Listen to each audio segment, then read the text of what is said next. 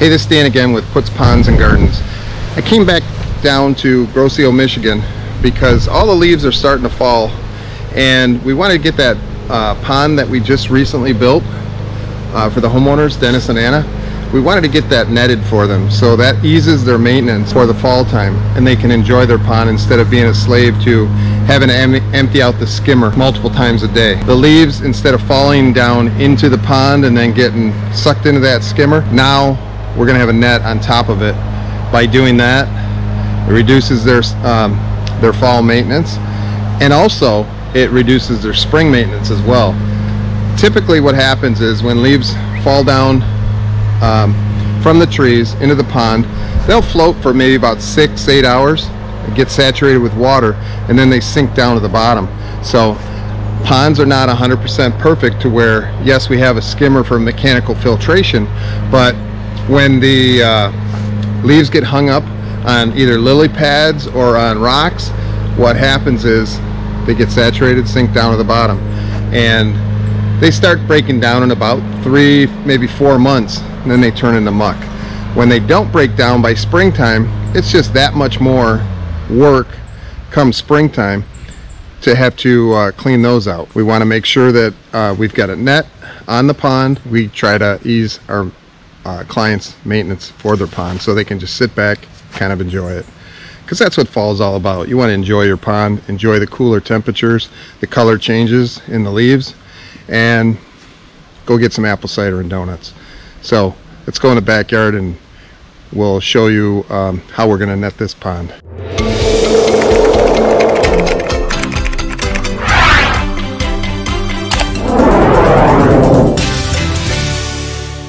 Alright, so we're going to net this pond here in Grosse Ile, Michigan. I wanted to show you guys how we go about doing our netting for ponds. Obviously the backyard's loaded with leaves right now. We just don't want them in our pond, so that way the homeowner has to be a slave to emptying out his skimmer all the time. We bring the net right to the front of the skimmer, so he does still have access to the pump and the basket. So what Brian's doing is he's going to put a stake down in the ground over there, and then there's going to be another stake down here on this end. We're going to put a rope from one end to the next. We're going to take our netting and drape it over and then tack it all the way around. So let's show you how that happens.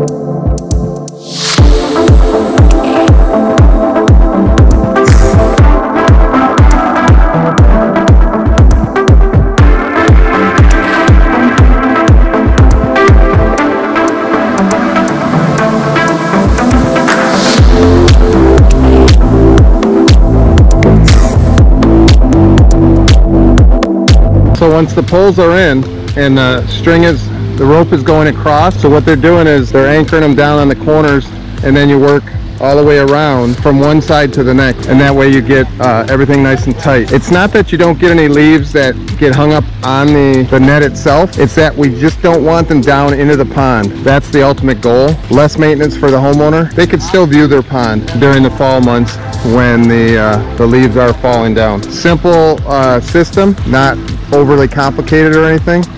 And once all these leaves are down and the leaves are cleaned up in the backyard, it's time to pull that net. Enjoy your pond for the rest of the season. You can see with this rope here that's holding it up in the center, and it just tapers down. Brian's on one end. He's stapling the net with just wire staples. That's all it is.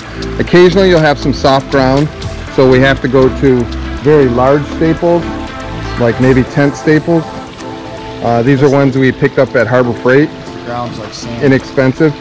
Like Brian just mentioned, the ground's like sand, so these small ones, they'll just want to pop right back out. We don't always have to use the big ones. Since this project was just installed, this ground is very fresh and loose. So over here, these little staples work great, but sometimes we got to use the big staples. What he's doing is he's rolling that netting. By rolling it, it's making it very nice and tight. But when he puts the staple through, it's not just going through one layer, it's going through several layers. You can look up close. He's got staples every 8-10 inches. That way no birds can get underneath this as well. So I'm standing right here with my back against their door wall. This is their view in the fall with the netting on. It's not really that obtrusive, so don't think of netting as something that's just totally ugly around your pond. Think of it as reducing your maintenance. All right, so there's the netting job done. You can see it's already working. So we got some leaves already on the net. Simple. Just one pinch point right in the middle. That's all you need.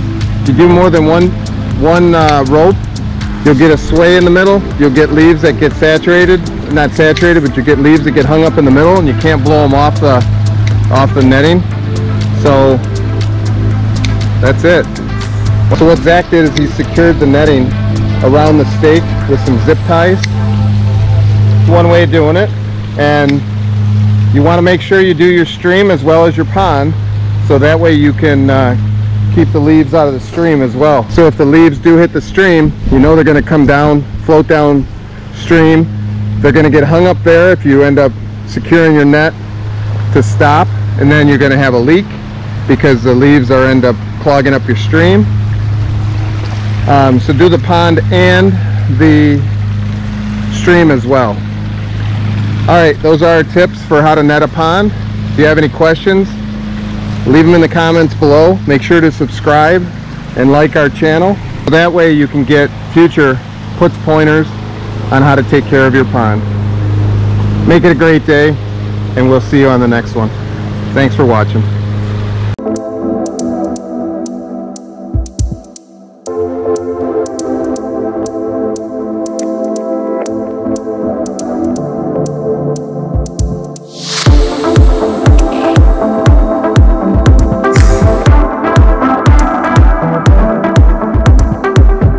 So this is another way you can net your pond. What we did is we used a high point right here for the netting, anchored it with some flagstone, and then we always leave the skimmer lid. We put the net right in front of that, so that way we can still access that and put in our cold water treatment in the fall. But as you can see, the leaves are on top of the net. They're not weighting the net down. I can easily come in here with the blower and just blow the leaves back down this way. I can also clean up the leaves that are in the backyard and not have to worry about getting my pond net out to scoop the leaves out every 5 seconds, because it is fall and they're going to continue to fall. I just don't want them down here in the bottom of the pond all winter long. So when those rot out, that's more work for me in the springtime when I have to do a pond clean out. I get the blower out, blow some of these leaves off the top, and I'll be done.